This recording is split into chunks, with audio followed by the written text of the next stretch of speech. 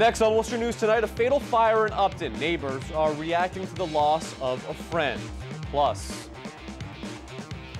a high-speed chase in the city reaches speeds of more than 100 miles per hour.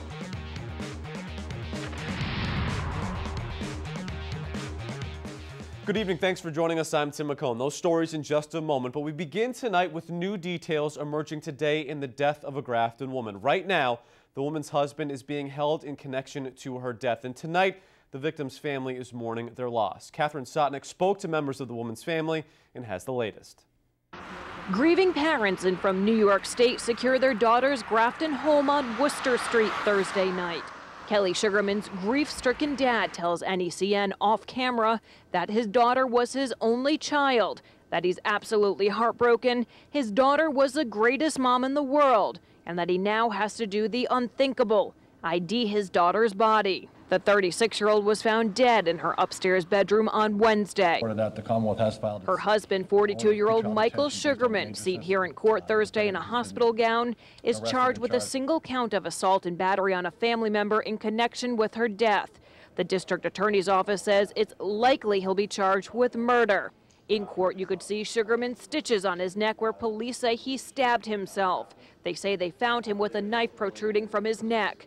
Prosecutors described more of the horrific scene in court. They forced their way into the premises. After they had forced their way in, they did a cursory sweep of the inside of the residence. They found a female inside the bedroom. She was on the floor of the bedroom. She was found to be deceased with obvious bruising and trauma to her neck area. Police were alerted to the situation when the couple's 5-year-old daughter was found wandering the street Wednesday morning. Police followed the child back to the house and discovered the gruesome scene. Kelly Sugarman's dad says his granddaughter just turned 5 this month, that she's now in DCF custody and that they're trying to get custody of her. He says it's a slow process. Prosecutors say the couple was experiencing extreme financial difficulties, and on the way to the hospital, authorities say Sugarman said he was off his medications and asked about his wife's condition. At this point, it's still unclear what horror inside the house the little 5-year-old girl witnessed. And Michael Sugarman is back behind bars until his court appearance next week. His family was in the courtroom, but they had no comment. We'll take a good look at this picture. Oxford police is asking for your help in identifying the woman in the photo. The department posting the image on Facebook Thursday. It's in regards to a theft.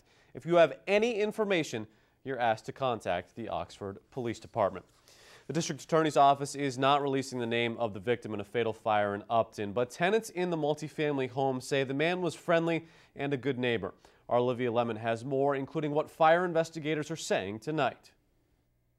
All of a sudden, somebody's running up the laundry room stairs and just saying, "Get out, get out! There's smoke! There's smoke!" You know, I grabbed car keys and my phone and just ran down. John Lindy made it out safely of this multi-unit home in Upton. Unfortunately, one of his neighbors did not. Lindy and others say they know the victim as Scott, a man in his late 50s who lived alone. We couldn't open the outside door on the back, so I broke the kitchen window open. I yelled and I yelled, but I couldn't see anything. The Upton Fire Department says the 3-alarm fire broke out just before noon on Main Street. The cause of the fire is under investigation. The fire department says it appears to have started on the first floor.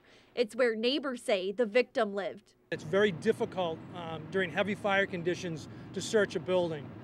Once the fire was knocked down in that part of the building, they were able to search and find the victim at that point. Fire Chief Ron Goodale says the age of the building played a factor in trying to fight the fire. It's a very old building. We're in the area of a mill here, as you can see, once upon a time.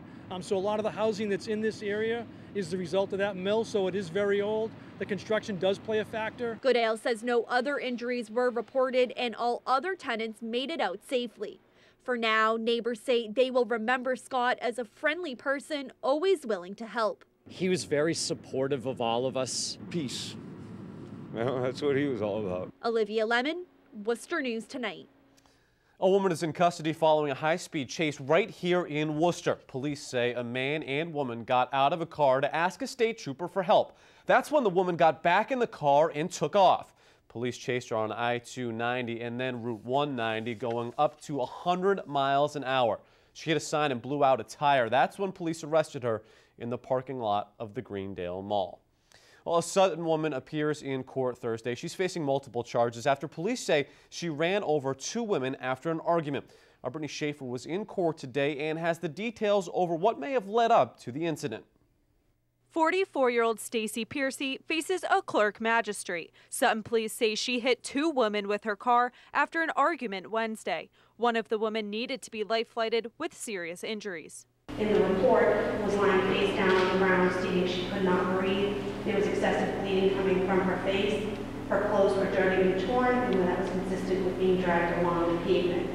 I guess she ended up dragging one and ran over one. Prosecutors say the woman that was life-flighted is in the ICU and will need surgery. She is presently still in the hospital. She is sedated and intubated. She needs to have major plastic surgery and reconstructive surgery done on her face. Piercy faces several charges, including assault and battery with a dangerous weapon. Her bail was set at $100,000. I grew up with her, and she's like a lifelong friend. Scott LeBone is Piercy's ex-boyfriend and father to one of her 3 children. He was present in court today to support her. LeBone didn't want to speak on camera, but says he feels bad for Piercy. She didn't do it on purpose. She's good, and I don't want to talk anymore. That's it. LeBon says Piercy and the 3 other women involved in the altercation were neighbors.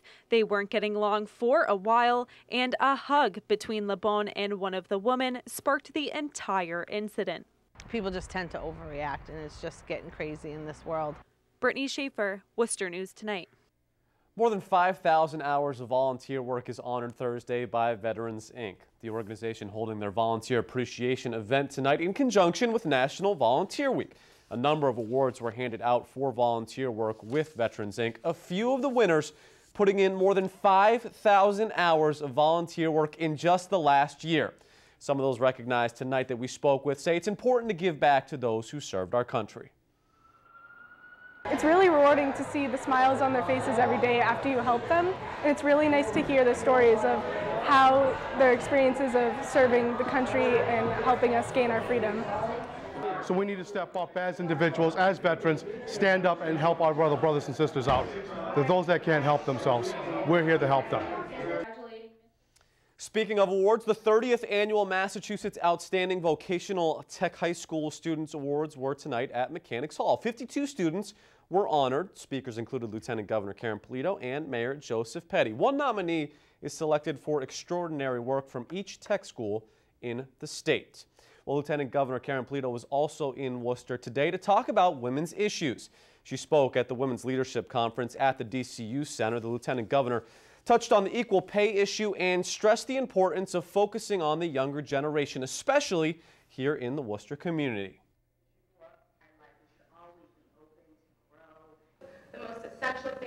When you have the next generation growing their roots here in Worcester, in this Worcester area, that's a real statement of success. Other guest speakers included award-winning journalist Deborah Roberts. This is the 7th year for the Women's Leadership Conference. Well, more food trucks are serving up lunch in downtown Worcester. 6 different vendors were on the common Thursday, a move which seems to indicate the trucks are making their mark in the city. Arnie Madison has more. It's getting a little crowded on the common. The lines were usually a lot bigger though, so today was a rare day where I actually was able to get right up there. I was like cringing about coming out here, but as long as it's sunny, I just enjoy being out here.